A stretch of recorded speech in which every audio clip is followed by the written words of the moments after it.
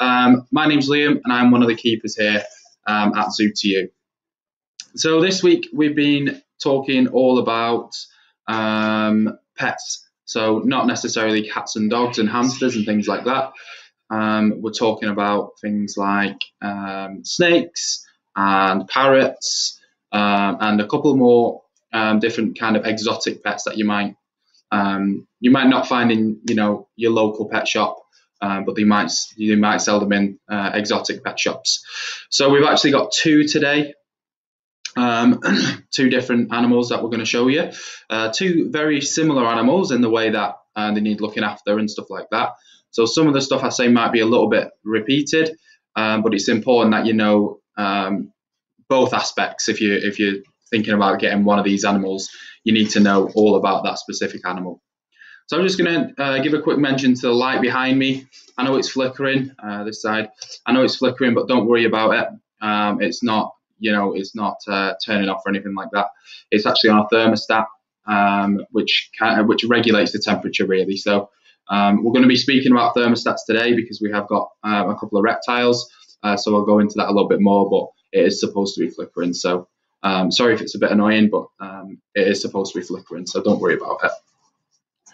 So before we start, we have had a message from William, who is really, really looking forward to meeting Boris today because his gran actually adopted Boris. So she's gone onto our website or emailed Melissa and spoken about our adoption packages, and she's actually adopted Boris. So she's actually going to get the chance to meet Boris one-to-one. And if you guys are interested in adopting any of our animals, get in touch. The email is just on the bottom of the page, and like I say, you get a chance to meet Boris or an animal of your choice, any animal that we've got here at the zoo, a one-to-one with a keeper. So you get some really, really good time with them. So hopefully this talk will encourage you guys to want to adopt one of our animals as well. So before we get started and meet both of our animals today, we're just going to talk to you about the daily homework. And what we want you guys to do is create a leaflet on each pet species that you meet. So we want them to include loads of different things, such as housing, diet, enrichment, vet care, special considerations, and good and bad things, so pros and cons. We're actually looking at tortoises and bearded dragons today. So that doesn't mean you have to make two. If you want to make two, that's great.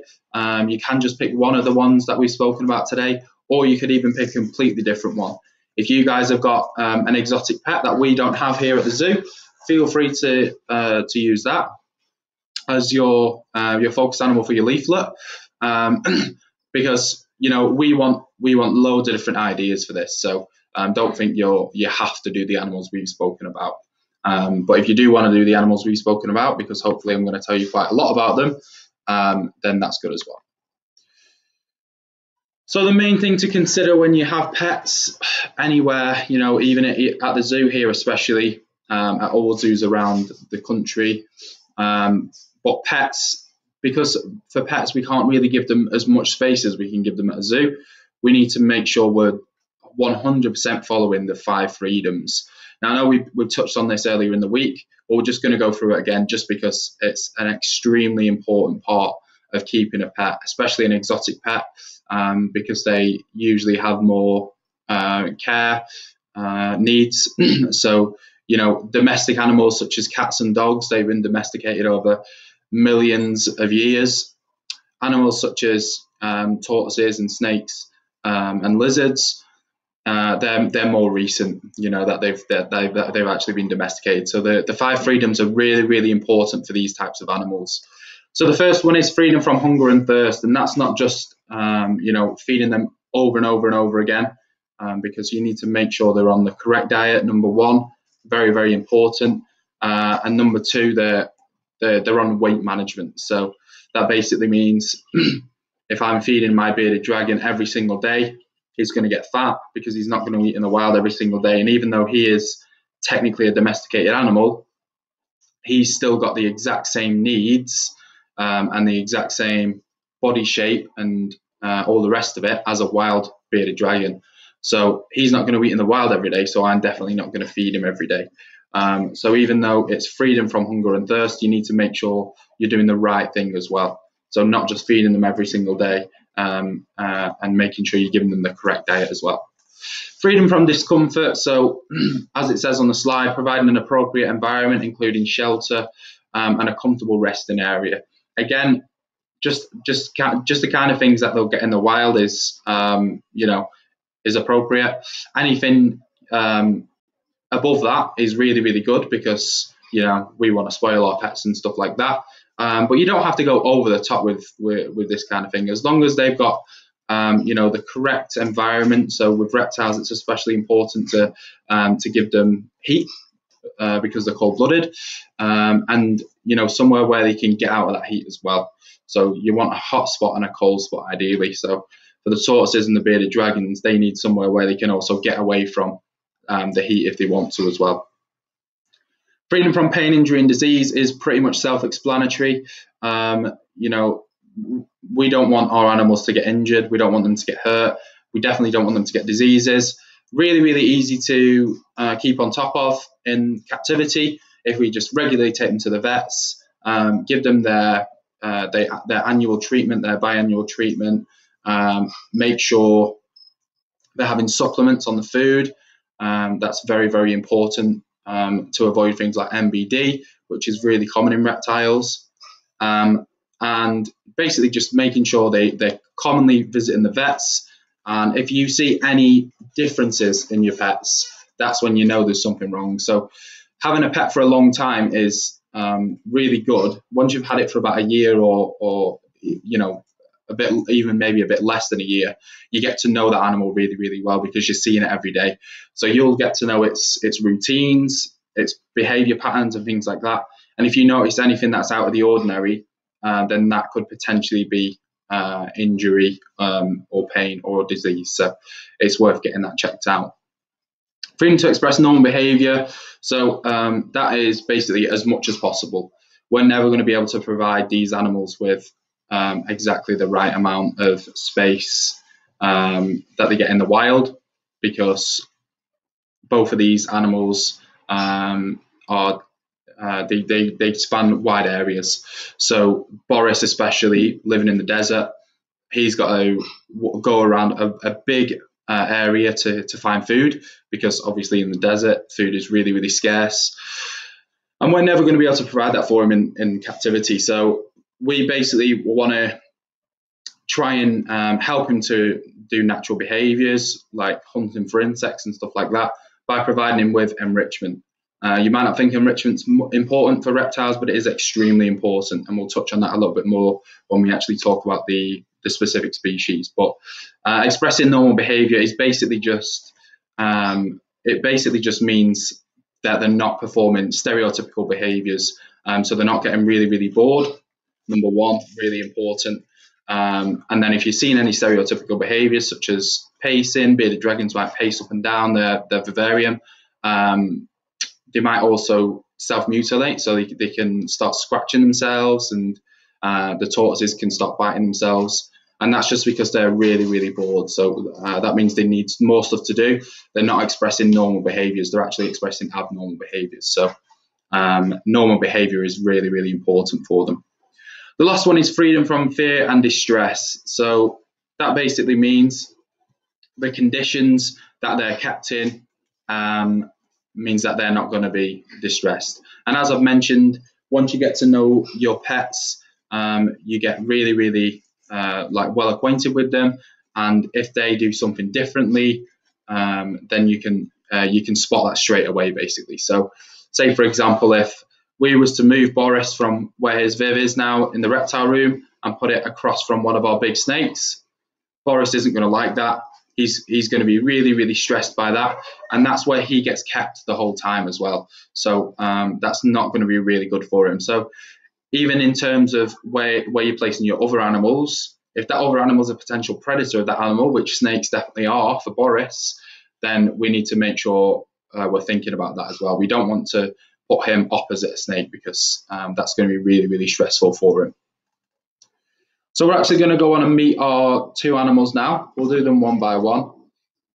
But first and foremost, I'll introduce you to Herbert. Now I'm glad I've got Herbert rather than one of these sulcata tortoises, because hopefully I won't get weed on. So this is Herbert. He looks really, really grumpy, but he's actually really friendly. He doesn't mind being picked up. He tries to walk off your hand like he is doing now, but he's not going to be able to go anywhere because I've got him by the shell. So with tortoises, really, really important when you're keeping them as pets to try your best to stick to a wild diet. So the things that they're going to find in the wild are grasses and potentially leaves and things like that. Other than that, they're not really going to find too much else. So I know loads of people love to feed the tortoises things like strawberries and carrots and loads of different types of fruit and veg, and that's really, really tasty for the tortoises, but not very good for the health. So it can be a little bit detrimental to the health. If we eat McDonald's all the time, we're going to get really unhealthy. It's the same with these guys. So they need a really fibrous diet, a really natural diet like grass. Grass is excellent for them, and a few leaves as well. If you want to give them leaves, that's fine as well. Just make sure they're the correct ones that they can eat. And then other than that, that's pretty much it. Just provide them with water as well. So we don't want to be giving them strawberries and apples and things like that. I mean, if you want to give it to them as a treat now and again, then that's good. If you want to try and train these guys, then they're not going to. The incentive of grass isn't really going to be enough for them to want to do stuff. So when I train tortoises, I used pepper. Pepper's a really, really good one that you can use for them to train them. So you don't want to be giving it them too much, but for a treat, if you want them to do something, then fruit and veg is fine as well. But very, very, in really, really small amounts. Otherwise, they're just going to end up getting ill. So Herbert's a little bit strange because he is a reptile. He is cold-blooded, but he actually lives in quite a cold country. He's found in loads of different countries. A lot of the time he's found in Central Asia, but he's actually also found in Russia as well. So he's a Horsefield tortoise, but he can also be called a Russian tortoise. And that's really weird because Russia is a really, really cold country for the majority of the year. So what Herbert does to counteract this is he hibernates. So that basically just means he sleeps through the winter. And in Russia, it can get cold a lot of the year. So up to 9 months of the year, it's really, really cold. So that's how long Herbert hibernates for. He will literally hibernate for 9 months of the year. So he's only actually awake for 3 months. So when he's awake for these 3 months, he needs to make sure he's eating loads and loads and loads to make sure he can actually survive the winter. And then he slows down all his body, all his organs and everything like that. And then he'll sleep through for the 9 months. Now, this is something that's a huge debate amongst tortoise keepers, whether or not you should actually let them hibernate in captivity. I'm not going to tell you what's right or wrong, but I'll give you my personal opinion, and that's that tortoises should not be hibernated in captivity. And that's just because them slowing down the body, slowing down the heart and all the other organs and stuff, that can be a real risk. They might not wake up again. And even though you might think it's really, really natural for them to hibernate, the only reason they do it in the wild is because it's cold. In captivity, tortoise shouldn't be kept in somewhere where they feel like it's too cold and they need to hibernate. They should always be kept in a nice warm environment. So as I mentioned on the previous page, we need to give them a hot spot, a hot side where there's a heat lamp, and also a cold side where there's no heat lamp. Now that cold side, it's not cold. It's probably going to be around something like 20 degrees, maybe a little bit more than that. So that's going to be cold to these because they're cold-blooded. They can't warm themselves up like we can. And then the hot side, it's going to be, double that, 35, 40 degrees, something like that. And that's going to be really, really comfortable for these guys. It needs to be long enough, their enclosure needs to be long enough for them to be able to get away from the heat lamp, like I said, because they can get too hot. They can't warm themselves up, but they also can't cool themselves down as well. They just can't regulate their own body temperature. So you need to make sure they've definitely got a cold side as well. So like I say, it's up to you guys really whether or not you want to hibernate your tortoises. But in my personal opinion, that's not something I would ever do, just because it shouldn't be cold enough for them to hibernate really. So he's also got loads of scales on his legs and quite long claws. Now we don't ever clip the claws. We don't need to clip his claws. There should be something in his enclosure which he can grind his claws down on. For example, just like a piece of slate or a brick, something like that. Something that isn't really going to look out of place in his enclosure, isn't going to get in his way so he can't go to the other side, but something that he can also stand on, he can walk on, and he can grind his claws down on as well.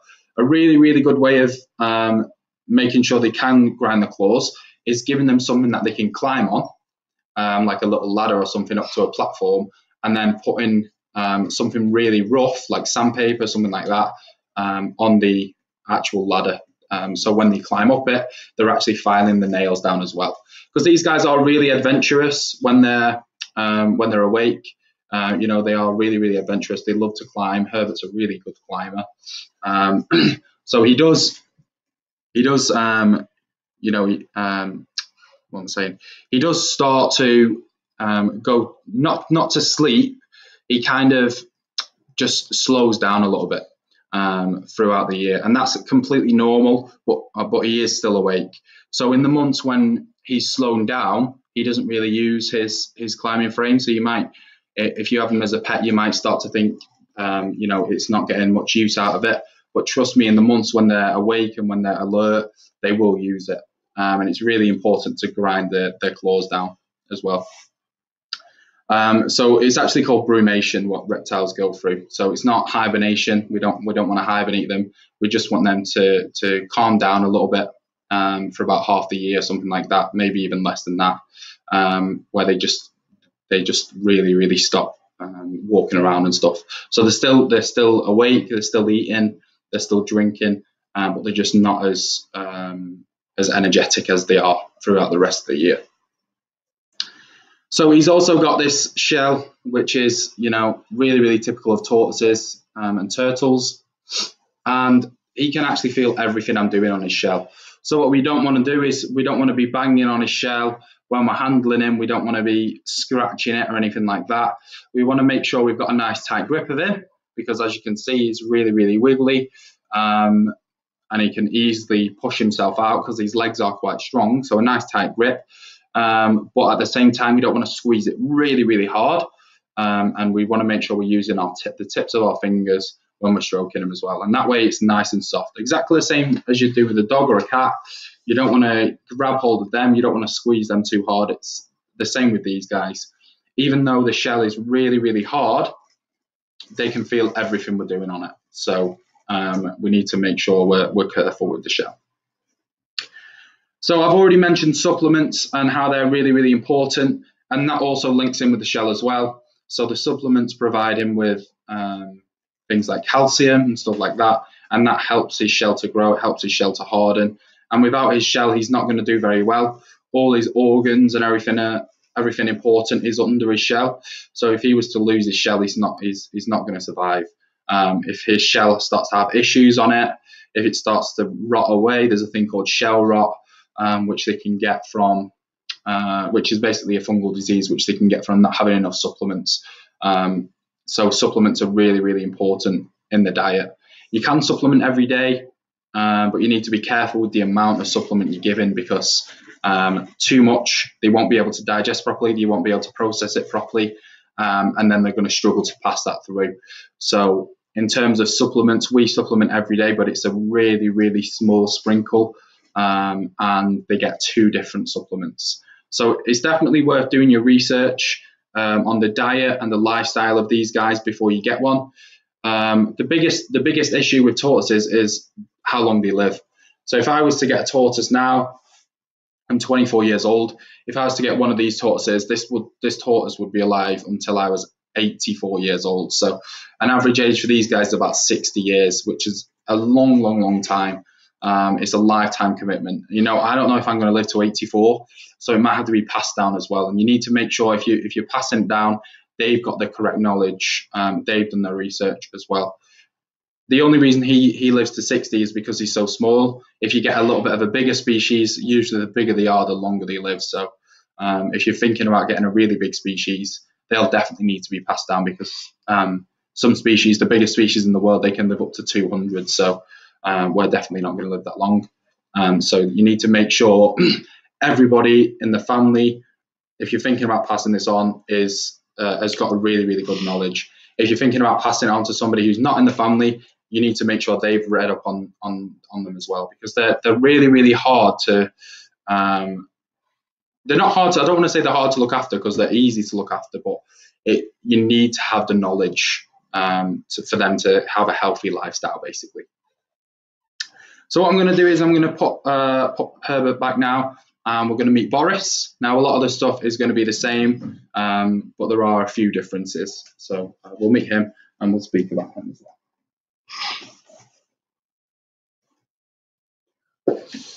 So this is Boris.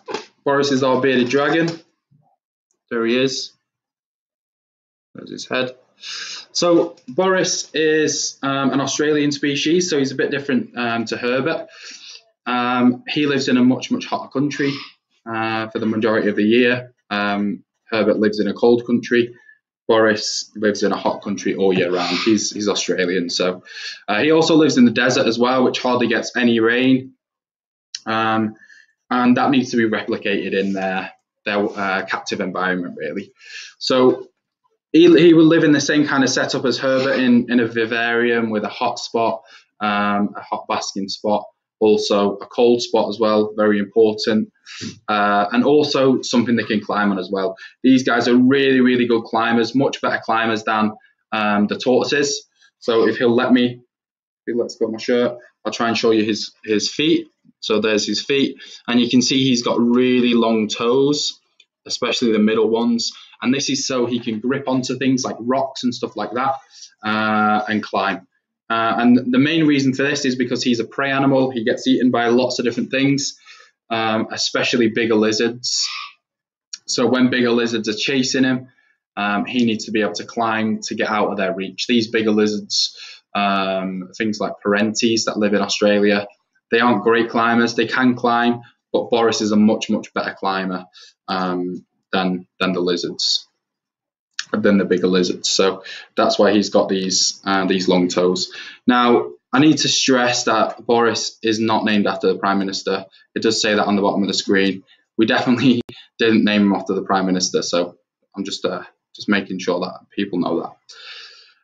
So, as I say, he is a prey species, which is why it's important not to house him across from any snakes that he can see, even bigger lizards. If you're avid reptile keepers and you've got bigger lizards, make sure you don't house him near any of them. Birds of prey are a really big predator for him as well. So you need to make sure if you've got birds of prey, he isn't going anywhere near them, because they'll likely try and eat him. And just make sure he's comfortable, really. He's comfortable in where he's living, and he's comfortable in his environment. So Boris is quite boring when he's sat in his viv. He'll literally just sit like this. He'll usually just sit under the heat light trying to get nice and warm. But the real fun with these guys comes when you get them out. So letting them out is absolutely fine. You can let them run around and stuff, as long as they don't get too cold. So we're not going to keep him out for longer than an hour. We're going to put him back under his heat light after that. But letting him out is really, really important. With the tortoises as well, actually, you can't just keep them in the viv. You know, a lot of the time you've got 4 foot, 6 foot vivs. It's not a lot of space. So letting them out is really important for their well-being, really, so they don't get too bored. Try and let them out every day if you can. If you can't let them out every day, then, you know, every other day is fine. The fun with Boris when he's been let out comes in feeding him, really. Now, that's a big difference between him and Herbert. Herbert's a herbivore. Boris is an insectivore. So that means he eats insects. So if you don't like insects, a bearded dragon isn't the animal for you. You can give them fruit and veg. They will eat fruit and veg, but they can't just live off fruit and veg, whereas they can just live off insects. Because that's all they'll eat in the desert, in the wild. They don't in the desert in Australia. You know, apples aren't growing and blueberries aren't growing and things like that. So even though he will eat fruit and veg. Insects are the most important part of his diet. And that's really, really cool because you can get them out, you can get them to exercise, you can pop them on the floor and let them chase a locust around or a worm or a cockroach, anything like that. But you need to make sure you're confident handling these insects because a lot of the time they don't catch them. Insects are really, really fast. So you're going to have to catch them and then give him another go at catching them. So if you don't like insects, then a bearded dragon isn't the animal for you, unfortunately. So exactly the same as Herbert in the sense that he's not going to hibernate if he's looking really lethargic and really, really tired. Then that's not good. You know, in the wild, a little bit different to Herbert. Herbert would hibernate in the wild. In the wild, these guys wouldn't hibernate. So again, they go for a period where they're a little bit less active, but they wouldn't hibernate at any time of the year. So if these guys are looking really tired and really lethargic, you need to make sure your heat light is up. And that's where the thermostat comes in, what I mentioned earlier. So this is both for the tortoises and the bearded dragons. A thermostat is really, really good for any reptile because it basically regulates the temperature of the heat light for you. So, you know, if you want it at a specific temperature, if you've done your research and you know the exact optimum temperature which these guys should be kept at, then you can set the thermostat to that and the heat light will always be on that temperature. If it goes above that temperature, it'll turn off for a little bit.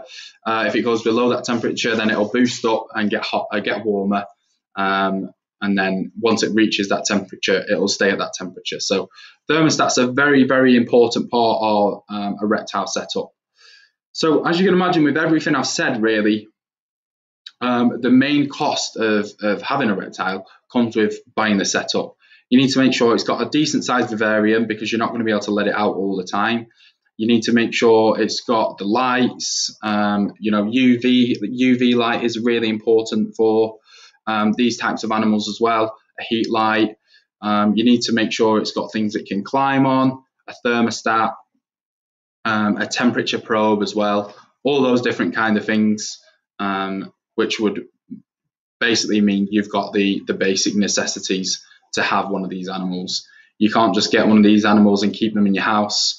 That's not going to be good for these guys. They're going to end up with diseases. They're going to end up with bone diseases, especially because the UV is really, really good for their bones, especially when they're younger. The supplements and the UV really, really important to these guys for their bone growth. So that's the most important thing really is the setup. And then after that, caring for them is really easy. Tortoises, feed them every day, making sure you're supplementing really small amounts. With the bearded dragons, we feed Boris every other day. So we give him a starve day every other day because that's kind of replicates what you get in the wild. Mainly giving him insects, but also providing fruit and veg as well. He hardly ever eats the fruit and veg, but it's worth providing it just in case they do want it. Provides them with a little bit of fiber for the diet as well. So yeah, that's pretty much it. Making sure you're handling them, making sure you're letting them out so they've got space to run around and things like that. And they are actually really, really loving pets. As you can see with Boris, he's very, very friendly. You can give him a cuddle. You can give him a little kiss. He's really, really friendly. He doesn't mind it. Bearded dragons are really, really laid back. So he will never, ever, ever bite me. You know, unless I did something really, really bad to him, like grab his head or something like that, which I'm not going to do. I can, you know, smush him as much as I want to, and he would never do anything because he actually really likes human contact because it's what he's been brought up on. So reptiles are actually really, really loving animals as well. And they're a good alternate to dogs because you don't have to walk them. So if you're not a big fan of exercise like me, then they're definitely the animal for you, for sure. So we'll pop him back. Thank you. And we'll just go on to the next one, which is just a quick recap. So we've looked at both the tortoises and the bearded dragons, and we've looked at the pros and cons of owning them. So we need to make sure we actually include the cons as well in our leaflets. So, we're making sure that we're talking about the fact we have to do loads of research for them, and they've got loads of different needs as well. Probably more needs than keeping mammals for sure. So we met Herbert and Boris, and just make sure you're doing your homework. That'd be really, really appreciated. If you can create a leaflet for just one of them, if you want to create a leaflet for both of them. But again, if you want to create a leaflet for your pets that you've got at home, if you've got a really interesting exotic pet that we might not be showing you this week, then that'd be really cool as well. I've had a really, really cool entry from the Spain family on, they've created a leaflet on keeping a python. So it's really, really interesting. They are a little bit early because we're going to be talking about our python on Friday, and I might steal some of their ideas, so I don't have to do any research about the python, so I can literally just read their leaflet and then I can relay it to you guys. So now I'm not going to be doing that. But if you guys, the Spain family, want to tune in on Friday, then hopefully I can elaborate on the leaflet a little bit. I can maybe tell you a few things that you guys weren't aware of as well. We're not too sure, but I'm guessing you've got a pet python, because there is some really, really good information on how to keep a python in that leaflet. So big thank you for that. We really, really do appreciate getting the homework back in, because then we know people are actually watching the streams and they're actually they're interacting with us as well. So that's really cool. So the final slide is just a slide to say thanks for listening, basically. We've got a couple of things to bring to your attention. So if you go on our Facebook page, for some reason, Facebook don't seem to like us very much and don't really share our posts as much as we'd want. So we want to try and push our Facebook page as much as possible. We've got a raffle on there, which is £3 a ticket. There's 100 numbers. And if your number gets drawn out, then you win a gold adoption package, which we've spoken about earlier. You get to come in and meet your animal one-to-one. You get to spend time with it just on your own and things like that. So it's a really, really good prize. So if you can get involved with that, that would be awesome. We've also got the bingo on as well. That's just £1 per card. So you're winning. If you win a line, just get one line first. You get some chocolates. And then if you get the full house, the bingo, then that's for an animal experience. And take it from me, the animal experiences are really, really cool, especially the meerkat experience and the skunk experience. Awesome. It's a really, really hands-on experience. If you have a look on our Facebook page, you'll be able to see some posts of reviews from people who have done our animal experiences, and also some pictures from the keepers who have run the animal experiences. And every time we do it, it's a success. We also do a reptile animal experience as well. So if you've enjoyed the talk today, you can come meet some of our other reptiles. You can come meet Boris and Herbert again. You can also meet our really big snakes and our chameleon and things like that as well. So it's well worth doing. The bingo is definitely worth doing, because if you win an animal experience, you won't regret it, definitely. And for £1, it's definitely worth a shot. We've also got the fundraiser, which I'm sure if you've watched us before, you've heard about it. Now, the fundraiser is basically because we don't have any money coming in at the minute, and it is a really, really big struggle for us to look after our animals, give them everything that they need. It's not just about feeding and watering our animals. As I've mentioned, we need to give them all-round care. Now, this has been quite a long talk. You've heard all the needs that just 2 of our animals have. We've got over 50 individuals here, so giving them the correct care costs money. And with us not being able to go out to schools and do our thing, it makes it really difficult getting money in. So even if you could just spare, £1, £2, anything like that, it would be really, really appreciated. You can do that via the crowdfunding link, which is on the page, or also through Melissa's PayPal, which the link's on the screen there as well. So thank you very, very much for listening. We're really looking forward to seeing your leaflets. Hopefully you come up with some really cool ideas. And you've got Stacey tomorrow, and then I'm back on Friday. So hopefully we'll see you tune in then as well. Cheers.